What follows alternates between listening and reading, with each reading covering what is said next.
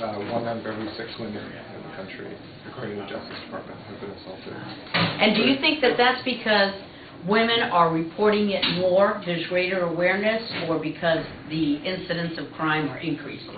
I think the reporting rate has gone up. It's gone up by about a third, but still only about 4 out of every 10 women report. So it's still a stigma. It's still a taboo. They feel embarrassed about going to law enforcement. And sometimes their experience in the criminal justice system has not been good. Yeah. And that deters more women from coming forward. They see that. And tell me about our appropriations item. Tell me about what we're trying to do. Well, about half of victims are under 18. And so a couple of years ago, we saw this big trend of girls, after they're attacked, they're going online and talking about what happened to them, but they're going to MySpace, to blogs, you know, all these places. They're pouring their heart out, without really understanding that 5 years from now they're going to go for their first job, and this is all going to be and it's all good, yes. Yeah.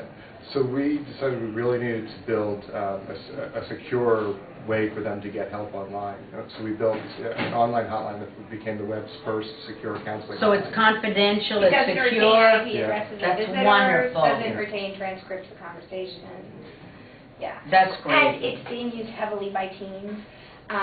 People in remote areas too find it very useful if you're far from a rape crisis center, or maybe you're uncomfortable picking up the phone because you're a man, or for whatever, or you're in a small town, say. It's a very, very good alternative to the telephone hotline, which we also operate. How many kids are on there already? Yeah. Well, we have about 11,000, and we're just starting out. Yeah.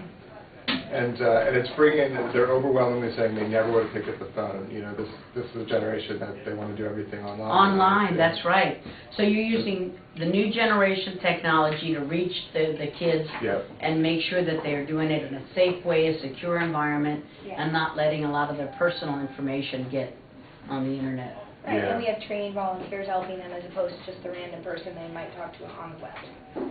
Well, thank you so much, because you've got a tough job. I mean, I just can't imagine having to deal with rape, abuse, incest every day.